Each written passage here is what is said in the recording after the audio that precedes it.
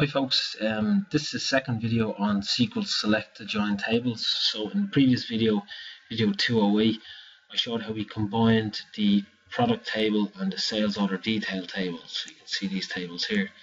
So what if we want to add another table? So what we can do is, again, we want to select the other table, which in this case will be sales order header.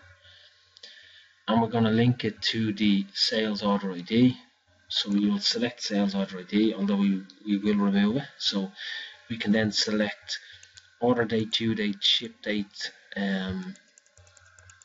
sales order number, account number, customer ID, salesperson ID. So if we click add,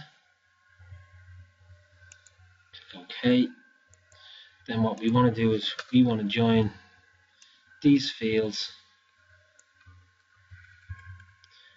to this one table up here. So what we do is we will copy or cut under the other. So we'd say comma and we paste our new fields. Then what we need to do is we need to add our third table, which in this case happens to be sales order header,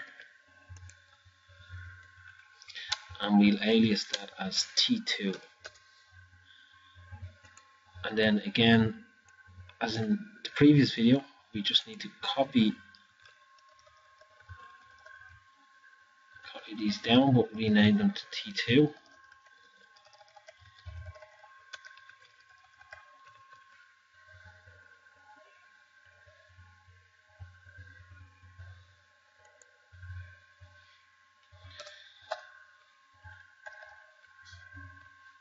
So we copy them down.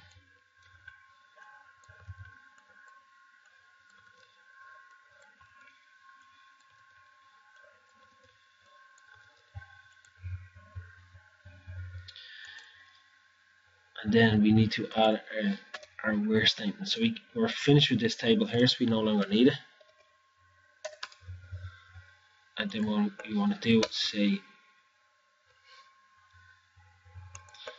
so first of all, it's where T0.product ID is equal to T1.product ID, and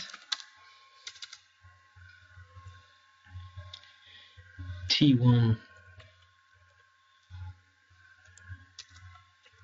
sales order ID is equal to T2.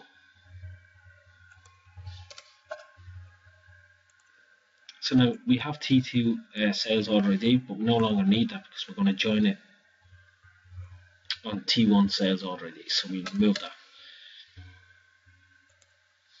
So again, if we reload our script, press Control and O. You can see now we've got our extra fields. We can click OK, choose table view, add all, and you can see now that we've got a table. Just have to clear our selection. Got a table here that contains 3 different tables, all created with one SQL select statement.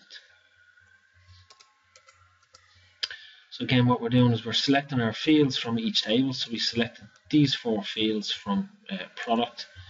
We aliased product as T0, so we put T0.product ID and so on. Then we selected our sales order detail.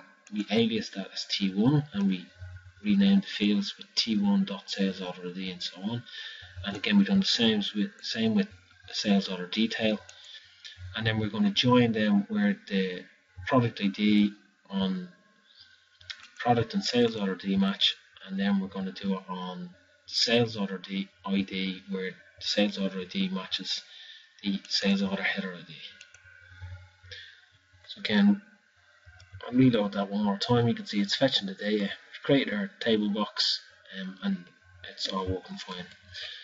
So that's pretty much it. Again, we can, if you've got 10 tables, you can add them all. One thing to be careful about is to make sure that when you're doing your where statement that you're doing it on index fields. If you don't, it will take forever to get back the information from the database. But as long as you use index fields, we're using an access database, so and it's quite small, and it's a test database, so it's pretty simple.